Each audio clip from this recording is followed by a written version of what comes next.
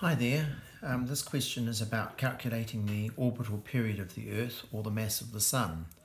This particular type of question does come up quite often in exams, so I thought I might just go through that. So I suppose the first thing that we need to be aware of is that the Earth is orbiting the Sun in an almost circular path and has a radius. That radius is from the centre here to the centre of the Earth, so we'll just call that R there. So that from that centre there to that centre, that's the radius there. And we know that it's around about 1.5 times 10 to the 11 metres. We also know the mass of the Sun is 2 times 10 to the 30 kilograms, and this universal gravitational constant is 6.67 times 10 to the negative 11 Newton metre squared per kilogram squared. So I suppose the first thing to get down is that we know that the centripetal force on the Earth is mv squared over r. We also know that the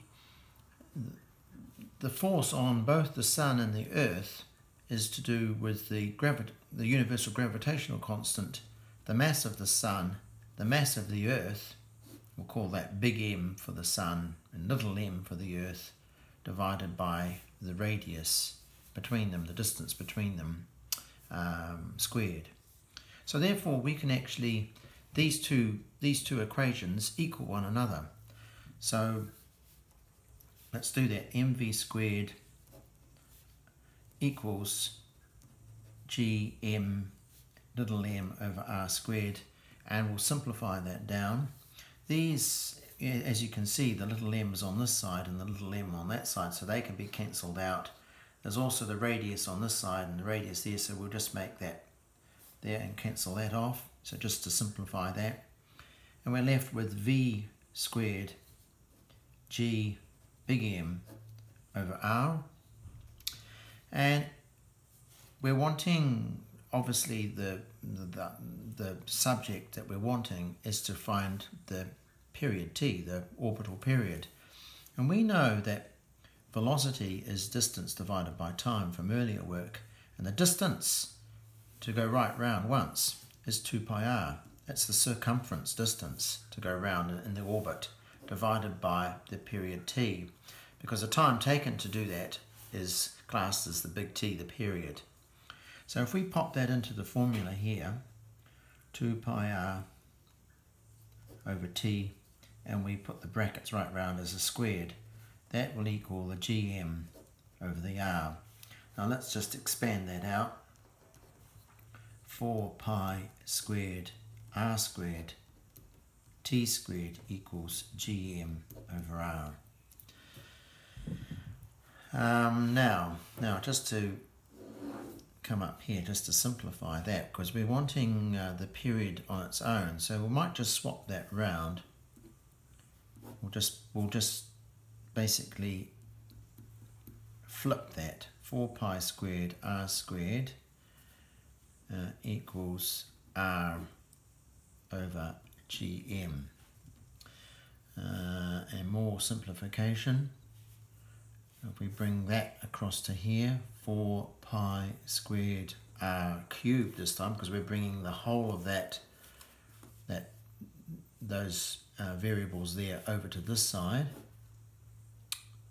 and divided by gm, and then t will be equal to the square root of 4 pi squared r cubed over gm. So let's pop those numbers in and let's see. So 4 pi squared times 1.5 times 10 to the 11 meters, and we have to cube all of that. So this is where it's so easy to make a mistake, and it's very easy to leave off the square off the pi.